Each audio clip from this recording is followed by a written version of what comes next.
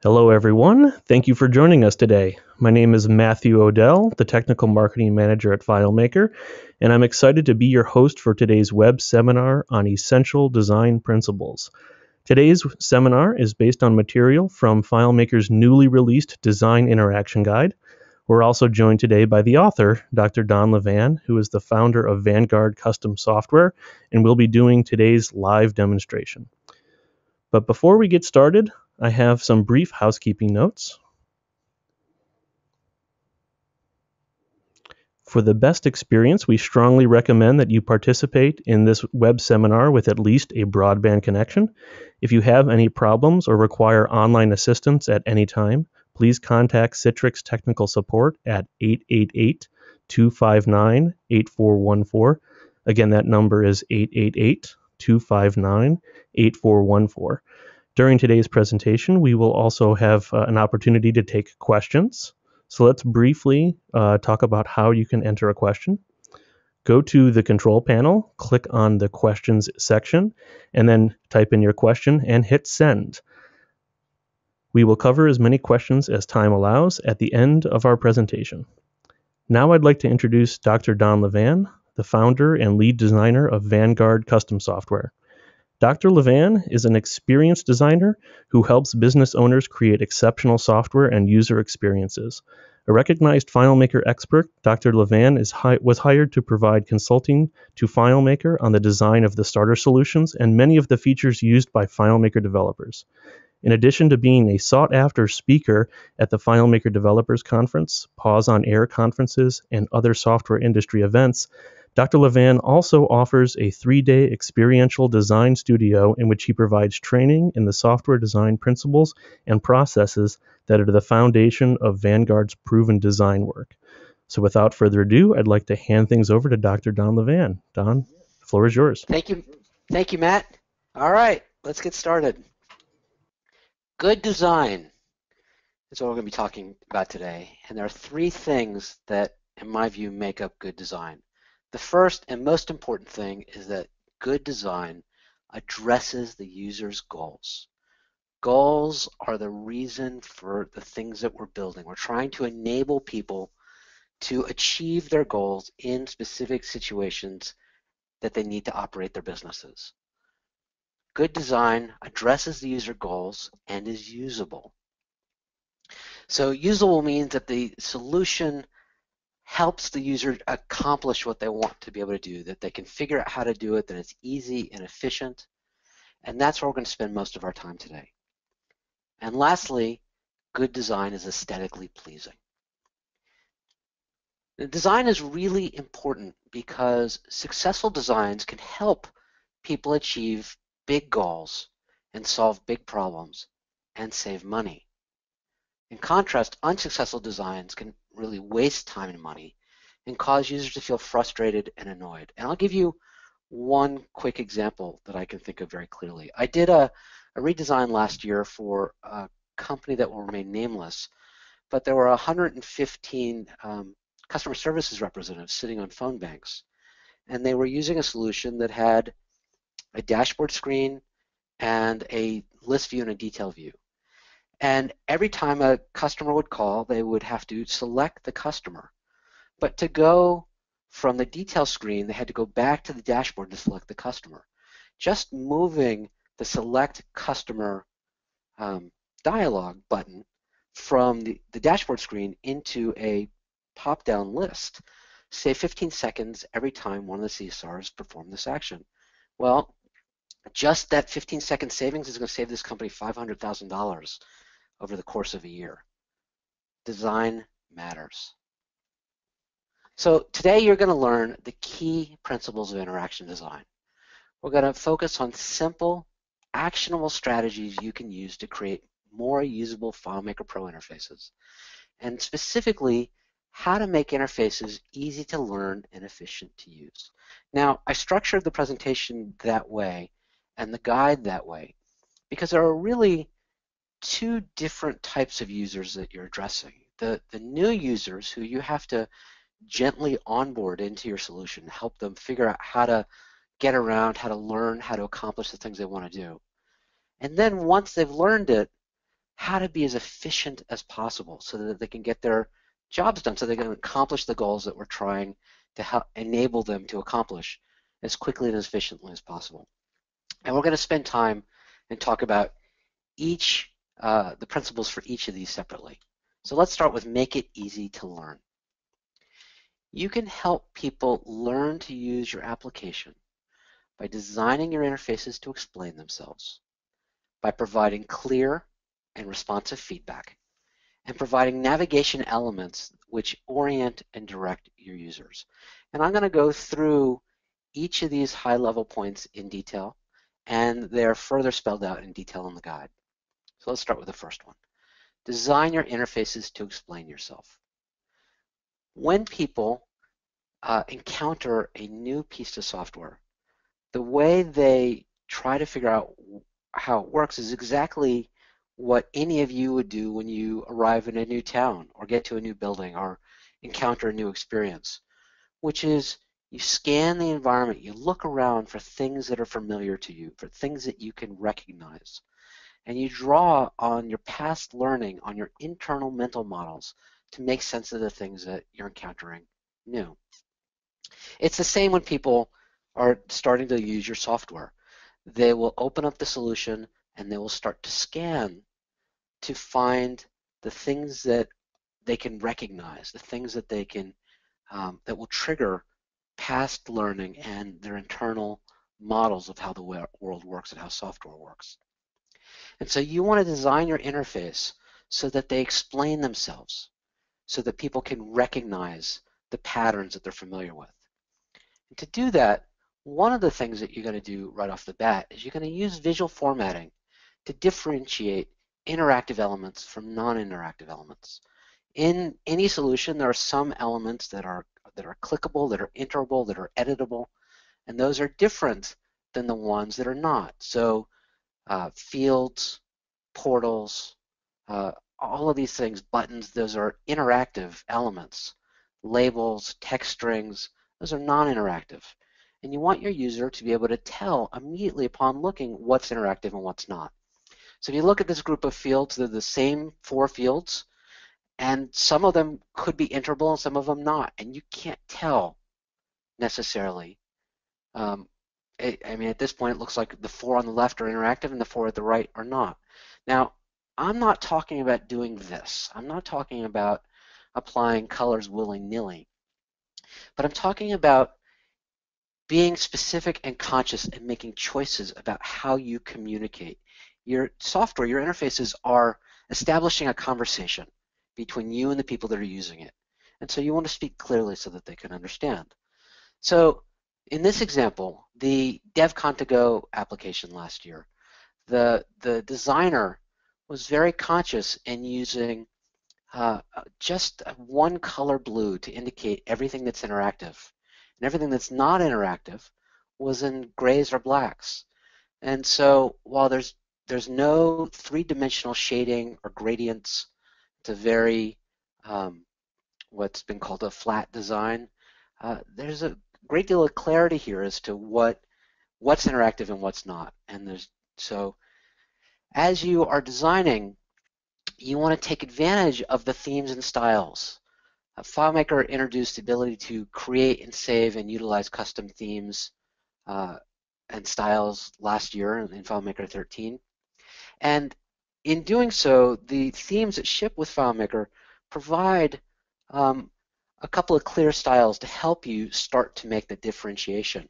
So most of them have a default, a minimal edit, and a read-only. Those can help you start to distinguish what's editable from what's not, what's interactive from what's not. And as you make decisions, as you format a particular element in one way, for example, a string of text or a label, every time you use a similar element in a similar way, go ahead and use the style that you already created so that you're developing a style guide as you make decisions. Now, as I mentioned before, when earlier in the life of people using computers, it was necessary to use a lot of very heavy visual formatting, gradients, Moir patterns, and others to communicate what was interactive because it was hard to see on the screen. Now that we've got retina screens and people are really used to using computers and touch devices, it's not necessary to be that heavy-handed. So you want to use the minimal visual formatting necessary.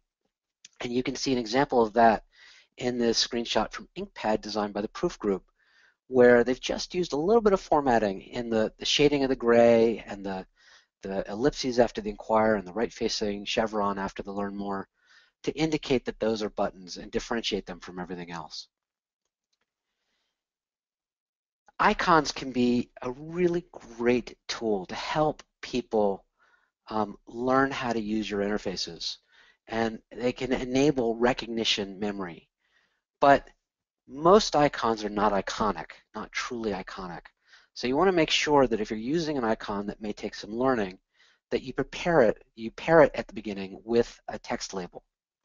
Later, so the first couple interfaces that people encounter, most likely you're going to want to use icons with text labels.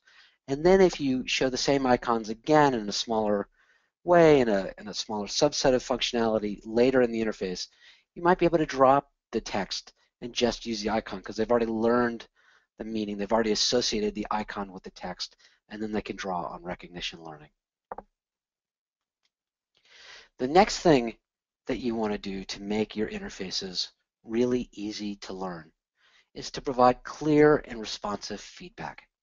As you're walking through life, every action that you take is followed by a reaction. As you take a step, you feel your foot hit the ground. You feel the impact of your foot on the ground.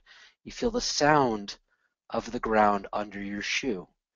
It's the reason they spend so much time with Foley artists with making movies to add in all those sounds of the footfalls, of the door squeaking, of the keys rattling that don't necessarily get picked up by the mics to enable the world to feel realistic. So in software, you want to make sure that every action is followed by an understandable and expected reaction. FileMaker gives you a number of ways to do this now. You can use the object display state styling, you can use conditional formatting, you can use merge variables, and you can use custom dialogues. So in the example on the screen, there's a formatting difference between the normal object state and the pressed object state. And it's just very subtle, but there's enough to let somebody know that they've taken an action. So to use the object state styling, you're going to want to select an object, go to the Appearance tab of the inspector, Style, choose the object state. On the left, you can see that the normal state is selected, and on the right, you can see the press state is selected. Style the object, and then go back out into browse mode. It's important to use only the minimal formatting, the least intrusive form of feedback that you can give. We'll talk about that more in a minute. You want to make sure, especially to provide feedback for scripts and processes where the user is going to be waiting. Nothing is more frustrating than pressing a button and not seeing anything happen. The users are often left to wonder, did they do it correctly? Is something happening? Did they break something? And very often they may just mash on the button and try it 2 or 3 times. So you want to make sure to provide feedback about scripts and processes the users need to wait for. And you can create dialogues like this fairly simply using merge variables and the refresh object script step. The refresh object script step is a very, very powerful step that allows you to create interfaces that are very responsive and provide a lot of feedback. And there's more information about how to do that in the guide. As much as possible, you want to integrate status information into the interface. Like I said before, you want to use the least obtrusive method possible. You could use a custom dialog to indicate that this invoice has just been paid. But if you use a custom dialog when you don't need to, you're interrupting the user's attention. And you want to be as considerate of the user's attention as possible. So you want to find ways within the user's normal workflow, within the interface itself, to integrate the status information as much as you can. Another thing that's really important to do to help a user learn to use um, an interface is to provide navigation elements to orient and direct your users. Now, in life and in most common organizational systems now, most of these navigation systems are organized in what's called a hierarchy. And a hierarchy is basically a set of items where at each layer of an item there are mutually exclusive relationships between objects in the hierarchy. So in real life, you can think of the Amazon product catalog that starts at the whole set of products, and then books, and then fiction books, and then current award winner fiction books. That's a hierarchy. In FileMaker and in software applications, generally the hierarchy goes in this way. There's the whole solution, and then there's the found set, and then there's the current record, and within the current record there's the most important information and the secondary information, and then everything else. So as you start to design a solution, you want to start out by getting a really clear understanding of the world that you're building and how the users think about the world and where the information fits into the world. And then you want to organize your information as they would organize it in the natural hierarchy they would use to think about and describe the world. And as you're going through the information you've collected and that you're putting into your solution, you want to ask what data and functions are related to or operate upon the solution.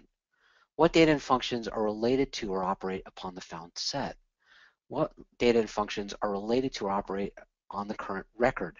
And get a very clear distinction in your head between solution, found set, current record, and within the current record, what's most important, what's secondary, and how the sibling elements group together, how they are related to each other.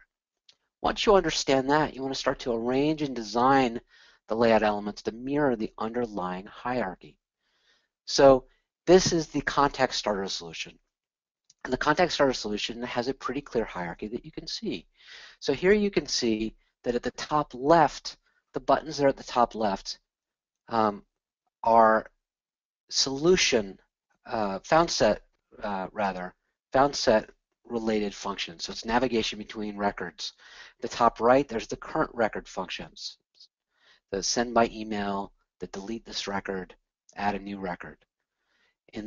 Just below that, you have the current record photograph and summary. So the most important information about the contact, their picture, who they are, their title, and the most important contact methods. And then below that, you've got groupings of the current record name fields, address fields, phone numbers, and other contact methods. Once you've organized that information, you want to use visual styling to communicate and reinforce the hierarchy. So when people encounter objects, our eyes like to see patterns and groupings. And when you have things that are styled the same, your eye will group them together. But your eye will also notice outliers. So things such as color, shapes, and sizes will draw your attention. You want to use those differences to communicate the hierarchy. So the most important thing should be the heaviest and the boldest. The second most important thing should be just a little bit less than that. And then everything else can organize in a way that communicates the hierarchy. And again, the styles built into the shipping themes in FileMaker 13 are designed in such a way to help you go ahead and implement the hierarchy. So title text 1 in the sophisticated theme gives you the most important thing. Title text 2 gives you the second most important thing. The default gives you the, what's a typical editable field and label. The accent text is great for using for headers and callouts. Once you've organized your interface and once you've used visual styling to communicate the hierarchy, you want to step back and you want to squint at it, because the most important things should pop out at you. So this interface is a reorganized, stripped down version of the Asset Starter solution. And if you look at this interface, there's nothing really distinct on the left side. You don't really know what's most important. Compare that to what actually shipped, where even squinting, you can tell that there's something distinct along the top. You can sort of tell which are the buttons. You can tell, the most important information and the second most important information is there at the top left, and then groupings of everything else below it. So you want to squint at your interfaces, or if you want to take that extra step of bringing them into an image editor and blurring them out, or looking at them at 50% in FileMaker, just so that they're small enough that it's hard to make out the key details, but enough to see whether the most important things are coming through. You want to provide landmarks to help orient users to where they are and where they can go. So now that we've talked about the hierarchy, now we're talking a little bit about actually how to implement navigation. So the first part of that is getting the hierarchy right, and the second part is providing landmarks to help orient users and provide context to where they are. So I live in New York. I travel for work often from my town of Dobbs Ferry. I take the Metro North Railroad. I go to Grand Central Station, and I get out, and I take the subway to somewhere else in Manhattan. And at each step upon my journey, every time there's a junction point where I have to make a decision to figure out where I am and where I'm going, there's a sign in the Dobbs Ferry train station. There's a big sign that says Dobbs Ferry, and it's got an arrow pointing to New York City. When I get out in Grand Central, there'll be a sign that says Grand Central Station, track 42, upper level, with a sign pointing towards 42nd Street and a sign the other way pointing towards 57th Street. Those signs help me understand where I am. They help me reinforce the mental model I have of the world that I'm interacting within. They help me know where I can go next. They help me gain trust in the system and decrease anxiety. Landmarks in your applications do the same thing, and navigation elements. And so you want to think about all of the various junction points where somebody first finds themselves in your world, or when they make a decision about where to go, or when they arrive somewhere. You want to provide a landmark to help orient them to where they are and provide elements that show them where they can go. When you're designing those elements, you want to make them as clear as possible. You want to provide well differentiated navigation elements that tell them where they are, what they can do there, and where they can go. This interface comes from Angel City Data. This is one of their applications, and you can see very clearly differentiated. You can see both where you are. You're on the current record of Jake Johnson. And what you can do here, you can look at the 3 open orders, the 0 history orders, if there were any, and the 1 quote. So you want to make it really easy to know where you are and where you can go. So in review of making it easy to learn, you want to help people learn to use your application by designing your interfaces to explain themselves. Differentiate the things that are interactive from the things that are not, and use visual formatting and styles to reinforce the model that you're helping them build. You want to provide clear and responsive feedback. Every action should have an immediate and understandable reaction. Don't make users wait without any information about what's happening. And as much as you can, integrate that information into the interface. And you want to provide navigational elements to orient and direct users. Do that by understanding and developing a clear hierarchy that models the world as they know it outside of the computer. Provide landmarks to help orient the users, and make those landmarks and navigation elements as clear and easy to read as the big green Helvetica signs on the highway that you can see when you're traveling 50 miles an hour. Now let's talk about how to make it efficient to use. So efficiency for users of software is all about reducing demand.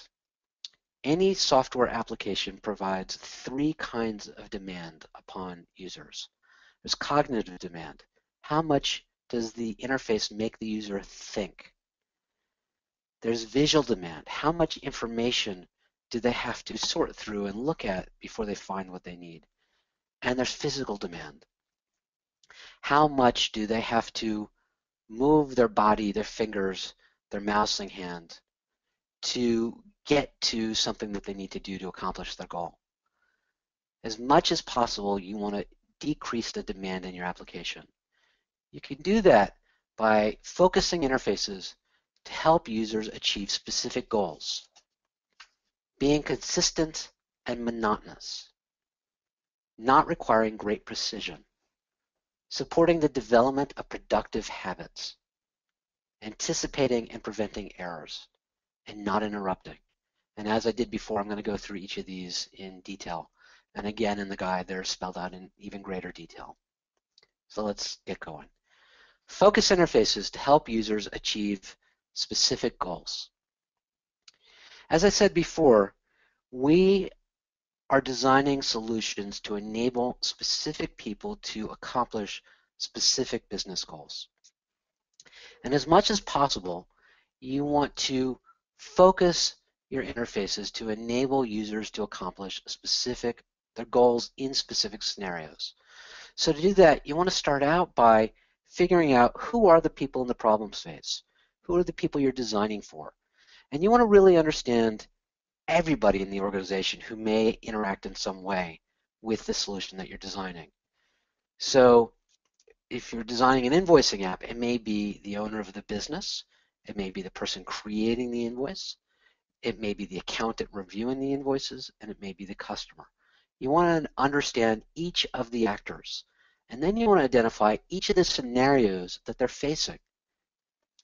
So again, in an invoicing solution, if the actor that perhaps you're focusing on is the person who's completing the invoice, the scenario may be that they're gathering and recording all of the information that they need to create an invoice. You want to identify the actor's goals in those scenarios. What are they trying to accomplish? It's not just they're trying to print a report. That's the task that they're doing to satisfy the goal. Or it's not just that they're trying to print out an invoice. That's the task that they're trying to satisfy. The goal is to create an invoice to ensure that the company gets paid, or to produce the information required to satisfy government regulation. That's the goal. Once you understand the actor and the scenarios and their goals in the scenarios, you can create one-sentence problem statements that help you really focus your interface. For example, when designing the invoices starter solution, one of the problem statements we used was design a workflow for a FileMaker Go iPhone solution to enable a business owner to create an invoice in remote meetings with customers when they're away from their office computer.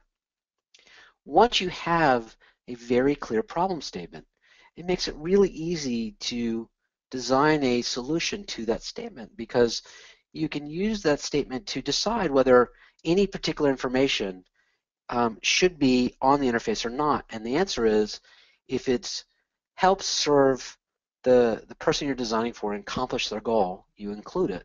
And if it's not, then you put it somewhere else in the solution. Once you've identified the actor and the scenario and their goals and created a problem statement, as you're designing the solution for that problem statement, you want to be as clear as possible in providing a clear path to completion. Now, these are two versions of the same interface that an occupational therapist might use to record a clinical visit. The one on the left has a very clear, straight through, top to bottom path to completion. The one on the right has more of an S shape, where you go from top left to top right to middle to bottom right, and then down. Now, it's true that in Western cultures, most people read with an S-shaped curve. But you want to, as much as you can, understand their normal workflow, how they're going to go through the information that they're having to complete to accomplish their goal, and be as direct as possible in the path to completion. Anything that is extraneous, that doesn't quite fit in the service of the scenario you're designing for, you want to move either onto its own layout or into a popover or a pop-up window. You want it to be accessible, and the design term for this in interaction design is called progressive disclosure. And it basically means take anything that's not necessary for accomplishing the primary goal and move it so that it can be disclosed progressively when the user needs the information. In this case, it's the assets starter solution, and we're looking at the history of the checkout and check-in of assets. Well, if those things were included within the main interface, it would just provide a lot of noise for something that they only need to look at every so often. So by moving it into a popover using progressive disclosure, it reduces the cognitive and the visual demand placed on the user and allows them to be more efficient. Be consistent and monotonous. A consistent interface is one where each instance of a button or an element that serves the same function as one presented prior is styled and formatted in the same way. So you want to be internally consistent in the look, feel, and function of elements. Now, by internally consistent, I mean consistent within a particular platform. So you wouldn't necessarily use exactly the same styling on the desktop that you do on the iPhone or the iPad FileMaker Go interfaces, because they have different form factors and different needs. What's really important is that somebody can apply their knowledge, that the model that they've built of how something works and the learning that they've done from one platform to another. So each time you make a decision about how a navigation element is going to work, or a button, or a piece of text, or an editable field, record that as a style and use the styles to help you maintain an internal consistency. A monotonous interface is one where there's one and only one way to perform each action. The best example I can give you of a monotonous interface is the iPhone and the home button at the bottom of the iPhone. So when you are within an application, there is only one way to exit that application and get back down to the springboard, the launcher, and that is to press the home button at the bottom. Because there's only one way to perform that action, it limits the number of choices that users have to make. And so when you're thinking about putting multiple buttons on the same interface, you want to limit how often you do that, because if you have 3 print buttons on the same interface as opposed to one at the top, it actually slows the user down just a split second, because they have to make a tiny little decision about which one to use. And so, you know, it's not necessarily an unviolable, it's not a rule that you can't ever break, because there are times within the workflow that it makes sense to bring a button closer, but you want to not do that just all the time. Don't require great precision. Physical demand is significant, and there is a rule in design that says the further away a target is, or the smaller a target is, the longer it will take somebody to reach that target, to acquire it.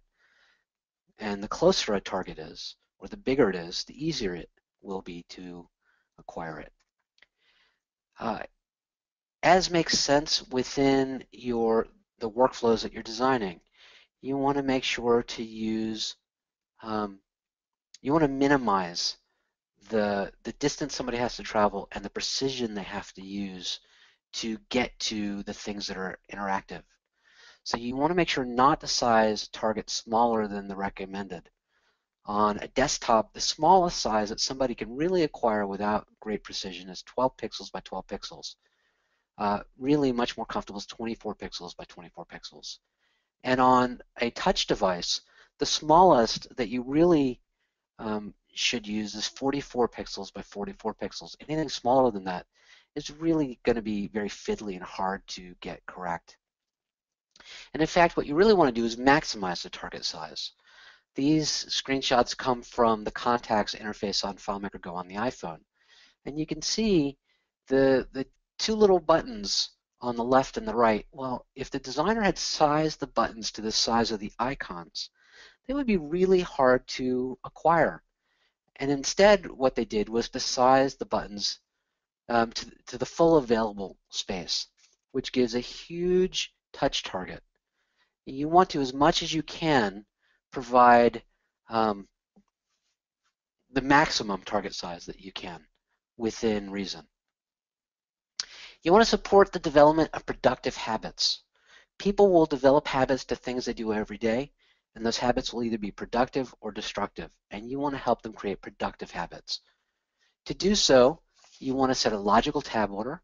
Make sure when you finish designing an interface to go back and set the tab order so that it works within the path of completion that you've designed. You want to set field exit options so that people can exit the fields in the way that's most familiar and comfortable to them. You want to enable the use of keyboard shortcuts. And in FileMaker 13, there's a number of ways you can do this. The easiest way is in your script editor, check the scripts that you want to show up in the script menu.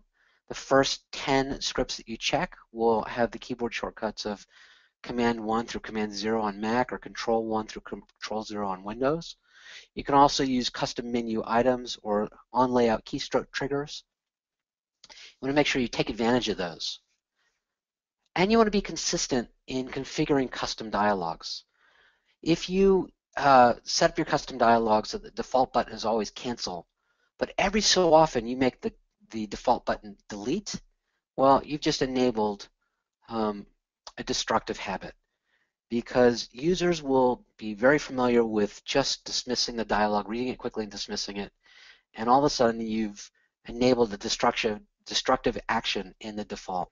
You want to be consistent that you are not putting the destructive actions in the default, and that you're formatting your dialogues the same way each time so that users can develop productive habits around them. You want to make sure not to interrupt. People's attention is limited and fragile. And if you interrupt somebody, it will take them a while to regain their attention and their focus. And so you want to make sure that you only interrupt when you absolutely have to. And instead, wherever you can, as I said before, integrate the information that you need to give them into the interface. The other thing that's really important in helping efficiency and learning as well is anticipating, preventing, and helping users recover from errors. We are all human. As we're designing software, we will make mistakes. People who use our software are human. They will make mistakes. The way you help users recover from those mistakes make all the difference. So to do that, you want to start out by identifying potential errors. And there's a couple of different kinds of errors that are sure to happen. One is validation errors. If there are data points that you require to be in a specific way, you want to make sure to identify those upfront and take action to provide users information about those validations before it becomes an error. So there's a couple ways you can do that. One is to highlight required fields. If you have an interface where there's just one field that's absolutely required, show the text string required or an asterisk in some way. You wouldn't necessarily want to show the text required next to every field, because that just provides a lot of noise. But if there's one or two that must be required or they're going to fail validation, you want to call those out. You want to constrain choices. There's a number of different ways you can constrain data entry choices in FileMaker. You want to take advantage of those. You can use radio buttons, checkboxes, drop-down lists, pop-up menus, and drop down calendars. You can also create filtered picker windows or popovers where you've put a portal within a window or a popover and use that to help users constrain the choices. You want to provide inline validation. So the best place to validate for something that users are going to need to make sure they get right is right at the place that they're entering it, where their focus is already on the field that they're entering. Using the refresh object script step and scripts and custom merge variables. It's very easy to do this now. So on the left, I'm counting for the number of characters in a field and I'm validating. Well, you can use a on-keystroke trigger combined with a script step to count and a variable, and a refresh object to just refresh that 115, 114. Similarly, with the date of birth, you can use an on-exit script trigger that, again, goes to a script and does a little calculation to see if the data is right, and uses a conditional formatting and an merge variable to provide them feedback. You want to provide actionable error messages. When errors happen, you want to provide users a very clear path to recover from it. On the right, there's an error dialog that says, there was an error, we cannot complete this sale. And the choices are OK or cancel. OK is a terrible string to use for a button in an error dialog because it doesn't give the users any information. It doesn't give them a way to recover. As opposed to the one on the left that says, this sale is marked tax exempt, but we do not have the client's tax exempt form on file. So we've identified the problem. Now we're telling them how they can recover from it. You must either upload documentation or edit the invoice. And the buttons give them those two choices, so they have a very clear path, and either one will help them recover from the error. Don't interrupt. As I've said a couple of times already, you want to be respectful of your user's attention. You want to be considerate. And there are two ways that you might often interrupt, and one is modal dialogues, modal windows, and the other is custom dialogues. Both of these are really important tools when you absolutely must get the user's attention, but you want to reserve modal windows and custom dialogues for those times when you absolutely must get a response from the user or inform the user about something, or they cannot accomplish the goal that they're trying to accomplish. Otherwise, you want to integrate the information into the interface and find other ways to communicate to the user without interrupting their flow. So in review of how to make it efficient to use, you want to reduce the demand imposed by your application. To do so, focus interfaces to help users achieve specific goals, be consistent and monotonous, don't require great precision, support the development of productive habits, anticipate and prevent errors, and don't interrupt.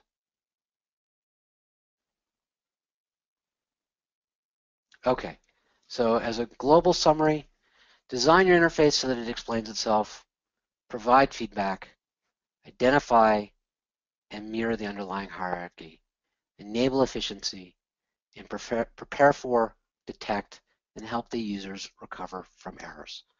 I would be glad to take questions at this point. Thank you very much, Don. That was really, really great content there.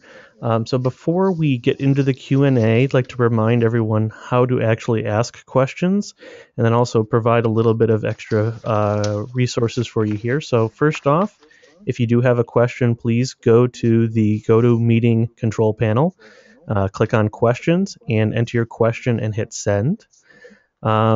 So please put those questions in now so that we can get any, if you have any, before we finish up here. A few other resources that will be handy for you. This actual guide exists in our FileMaker community. Actually, Don, can you mind if we go back there?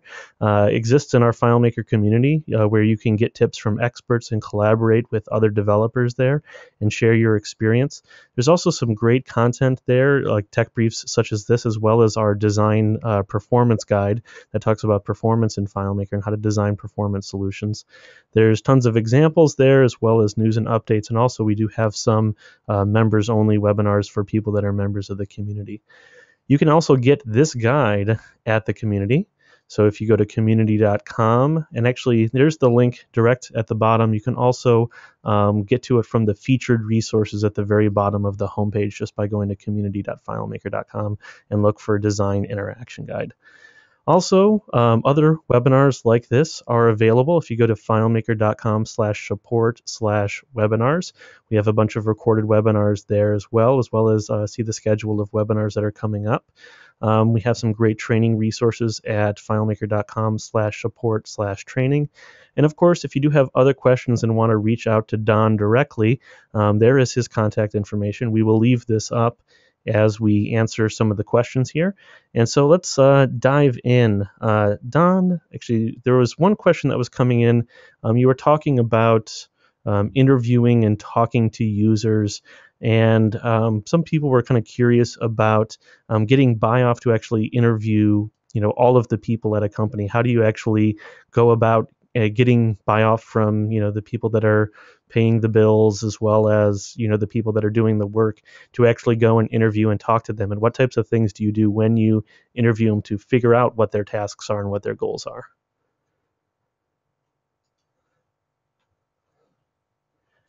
Don, you might be muted. Let's see if we can get you back on here.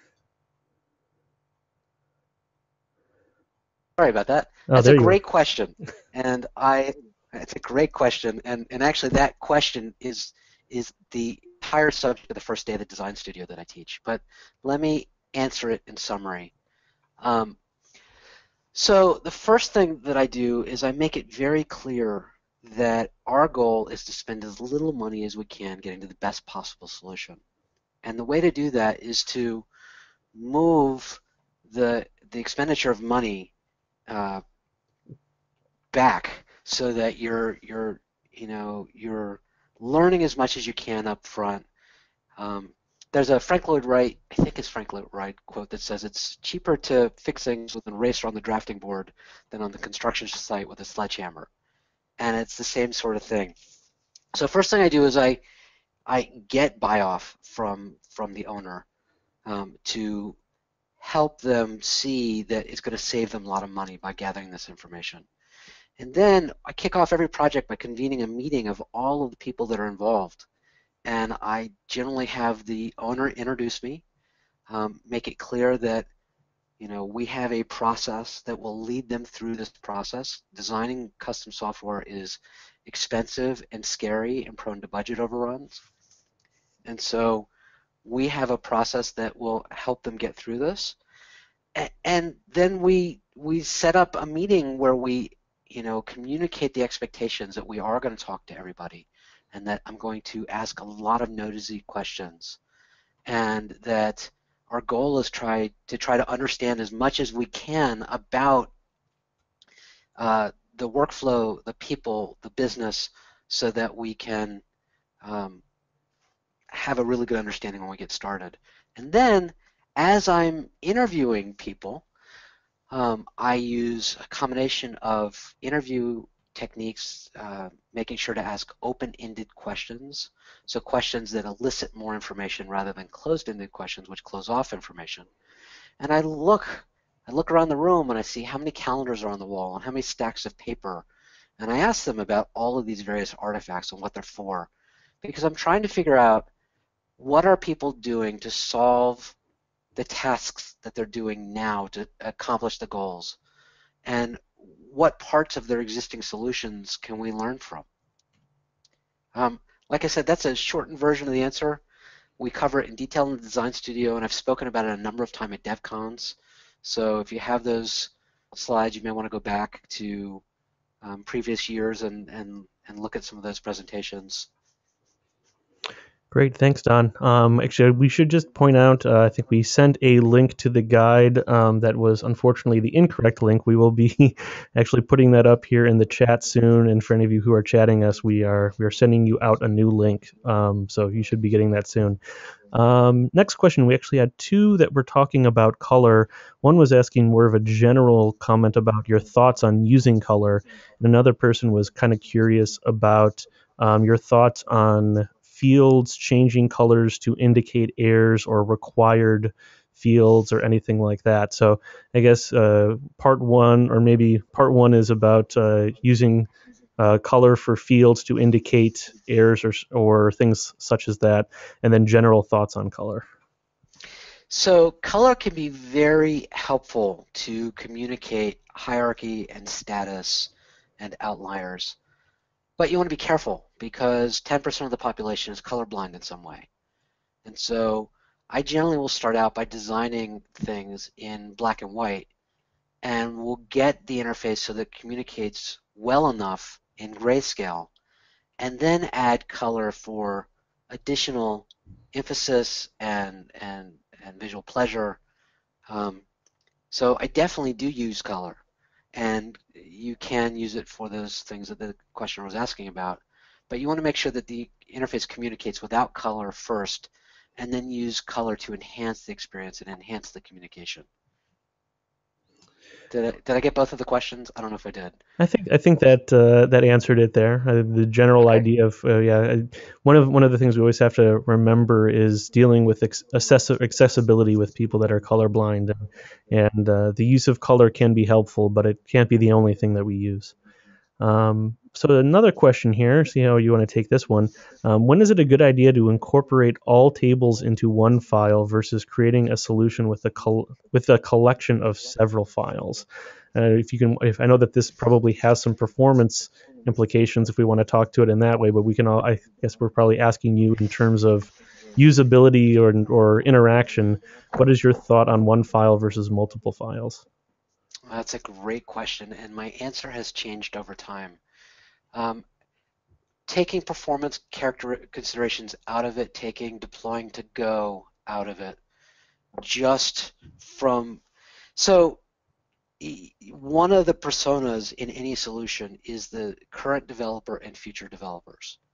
And so I am always trying to communicate as much as I can with the me 6 months from now or a year from now that doesn't remember what I did, or people that come along after me.